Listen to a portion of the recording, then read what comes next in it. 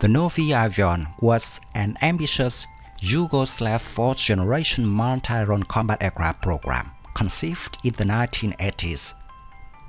Designed by the Yugoslav aircraft manufacturer SOKO with substantial technical assistance from France, the Novi Avion bore a striking resemblance to the French Dassault Rafale.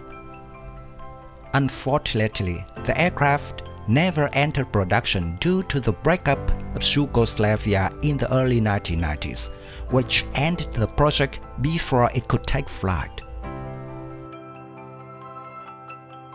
The Novi Avion project was Yugoslavia's response to the need for an indigenous fighter jet to replace its aging fleet of Soviet-supplied MiG-21 fixed-bed interceptors and domestic SOKO J-21 Jastreb light attack aircraft. Yugoslavia's military leadership recognized the importance of modernizing its air force with a domestically produced fighter capable of performing various roles from air superiority and interception to ground attack and anti-ship operations.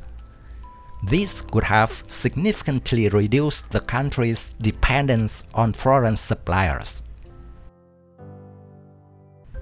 In the 1980s, Yugoslavia sought to become more self-reliant in defense technology. The program's goal was to produce an aircraft with advanced avionics, robust multi-role capabilities, and a sleek, agile design, positioning it alongside contemporary fighters like the Dassault Rafale and the American F-16 Fighting Falcon. The Novi Avion's design incorporated many cutting-edge features for the time. The aircraft's general configuration, including a cropped delta wing and forward canards, resembled the Dassault Rafale, though it was smaller and equipped with a single engine.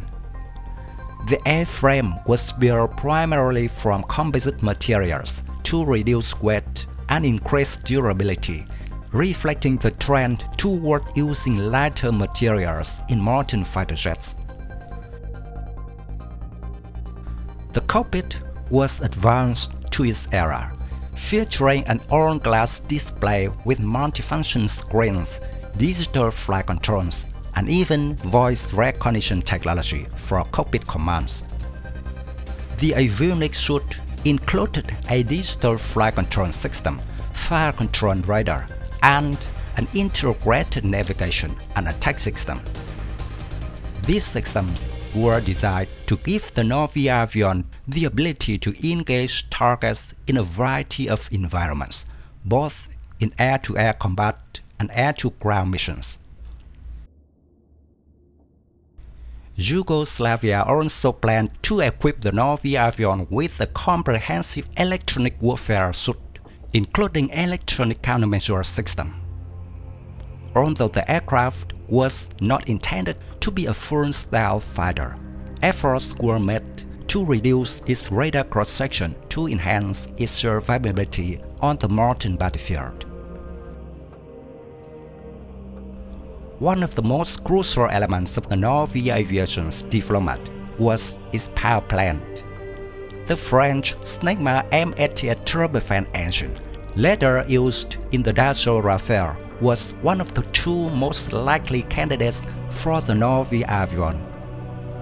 Alternatively, the American General Electric F404 engine was also considered.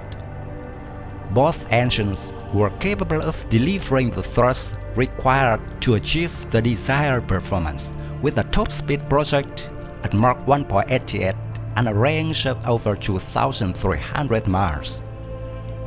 The aircraft's service ceiling was expected to reach 55,775 feet, and it could have featured a high rate of climb, ideal for rapid interception missions.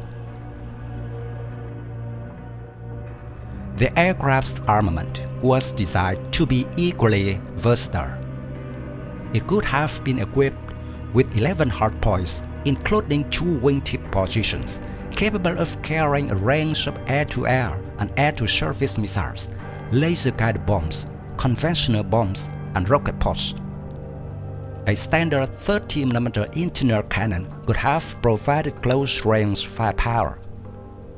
Most of the armaments were expected to be the French origin or domestically produced under French guidance. Despite promising design and technical progress, the Novi Avion project was cancelled in 1991, just 1 year before the aircraft was slated for its maiden flight. The dissolution of Yugoslavia due to political upheaval and internal conflict abruptly ended the program. The country splintered into several independent states, including Bosnia and Herzegovina, Croatia, Serbia, Montenegro, Slovenia, and Macedonia. The resulting wars and economic instability made continuing the Novi Avion project impossible. At the time of its cancellation, the Novi Avion was in an advanced design phase, and much of the groundwork for the aircraft's production had already been laid. However, without a unified Yugoslavia to support and fund the project, the dream of a domestically produced fourth-generation fighter was lost. Although the Novi Avion never saw combat or full production, it left a significant legacy in military aviation history. The program represented a bold attempt by a small nation to develop a world-class fighter jet independently. It showcased Yugoslavia's engineering and technical capabilities and its determination to modernize its military forces. In terms of design and technological innovation, the Novi Avion was ahead of its time. Its use of composite materials, advanced avionics, and integrated Mantaron systems placed it on par with its fourth-generation counterparts, such as the Dassault Rafale and Eurofighter Typhoon. Had it been completed, the Novi Avion might have offered Yugoslavia a significant military advantage in the 1990s, especially in the Balkan conflicts that followed the country's breakup. Today, the Novi Avion serves as a symbol of what might have been. Its cancellation highlights the impact of political instability on technological progress and military readiness.